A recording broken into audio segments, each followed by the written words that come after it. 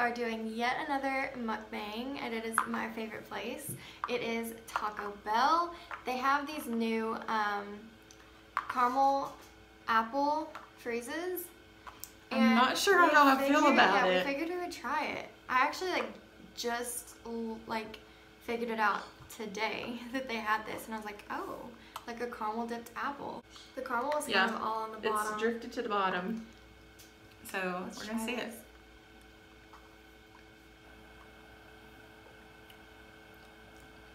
It's actually not bad. It tastes like a caramel apple. Mm-hmm. Oh my goodness. Wow, that's good. I was not really sure how I was gonna like this, yeah, but this is actually really good.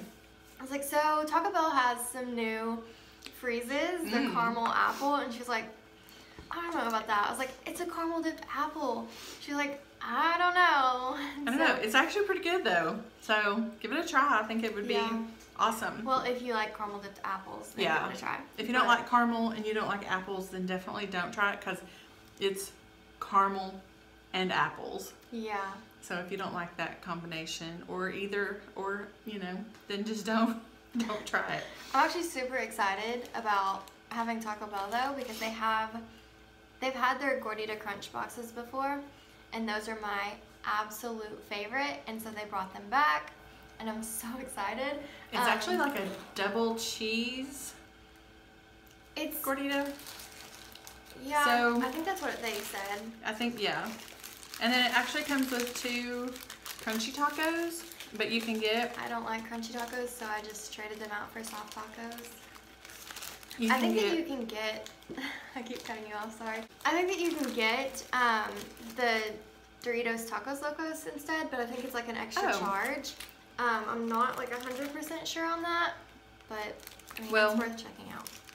It's stuck.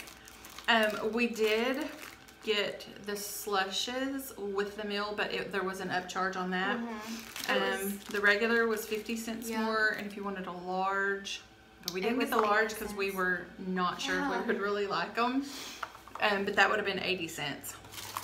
So we were like, since we're just trying them for the very first time, we're gonna stick with the regular size. Yeah. So this is actually the Gordita Crunch. It just has I guess this is what they call the taco Gordita. Yeah, they have a crunchy taco and then the softer one, and they have meat and cheese on the in between layer right there, and then meat, cheese, and lettuce in the crunch taco, and it's my favorite.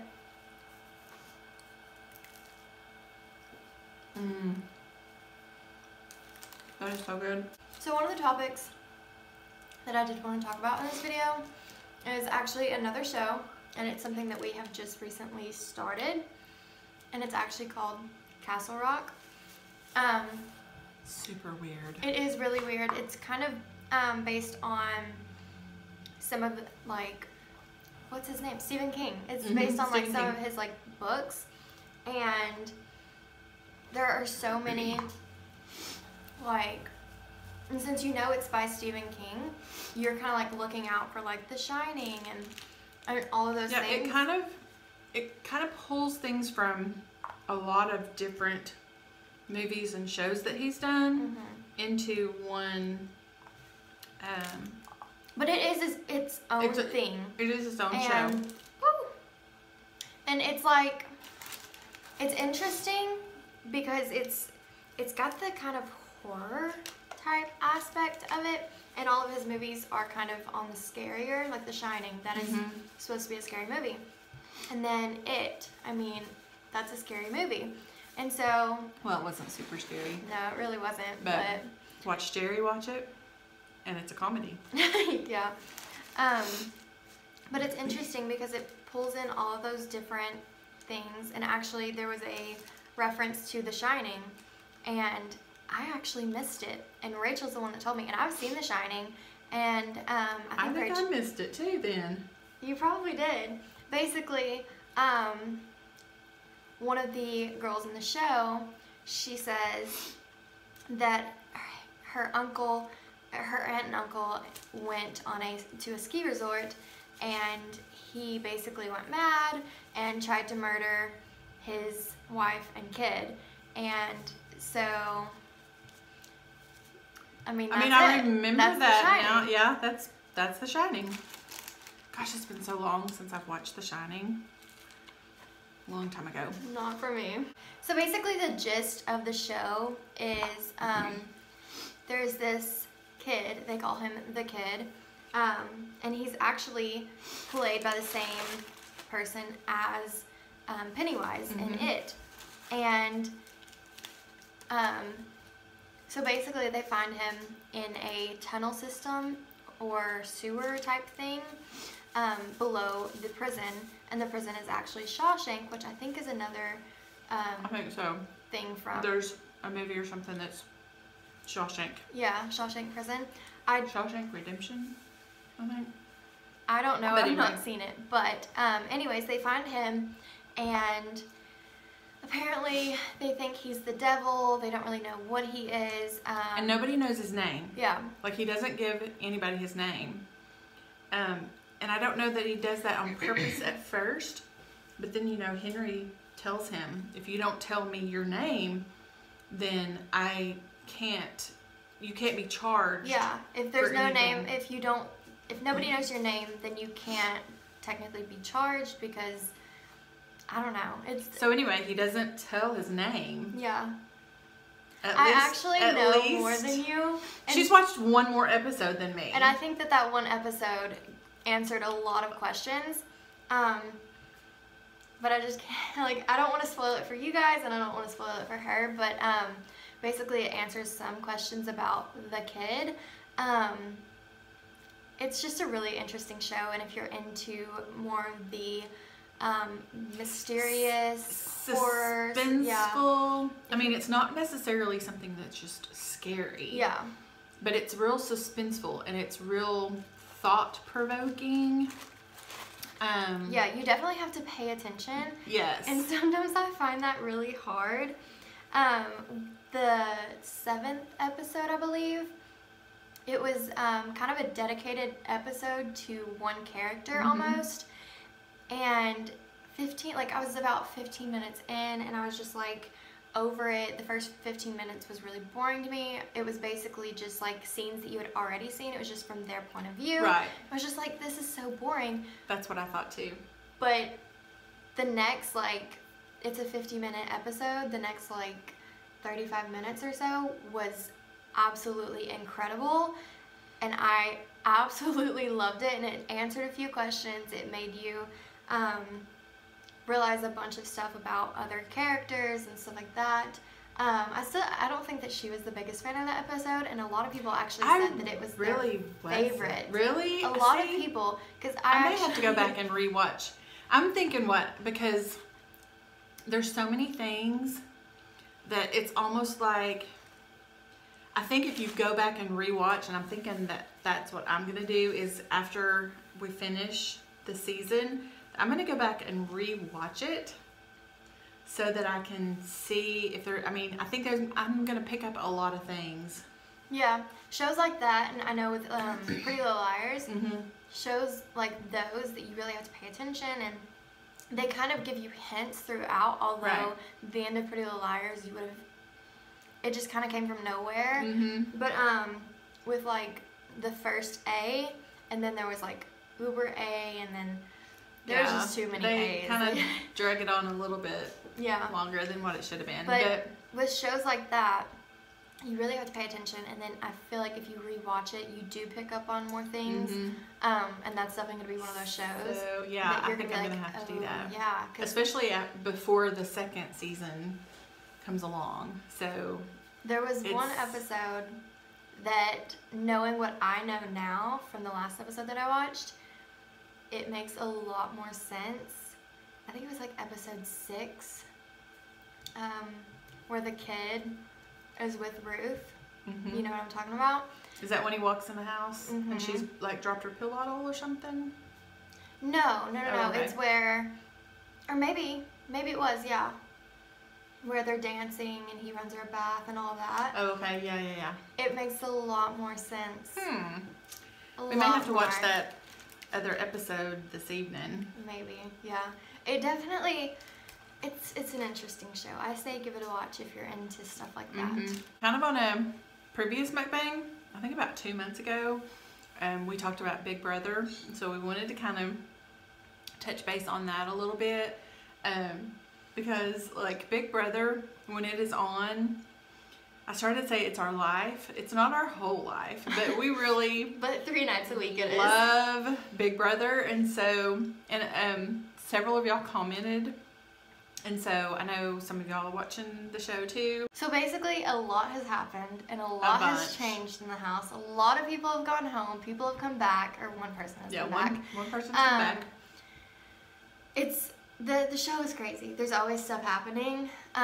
Basically, expect the unexpected. Yeah, basically, that's their motto. I mean, things change in an instant. Yeah. And so, especially when they have battle back and stuff like that. Which, how do we feel about Scotty coming back? I think he's probably going to go home again. You think so? Okay, so right now, we have not watched the live eviction. As of right now, Haley and Scotty are on the block. I'm wanting Haley to stay. I really like level 6, and I love how Tyler has played the game. Yes. We love Tyler. Yes, we definitely do. And oh my gosh, did you see him get his hair straightened? Oh my gosh. That was the craziest that was thing. hilarious. I was like, oh wow. I mean, he has nice hair. He does have nice hair. But wow. I know.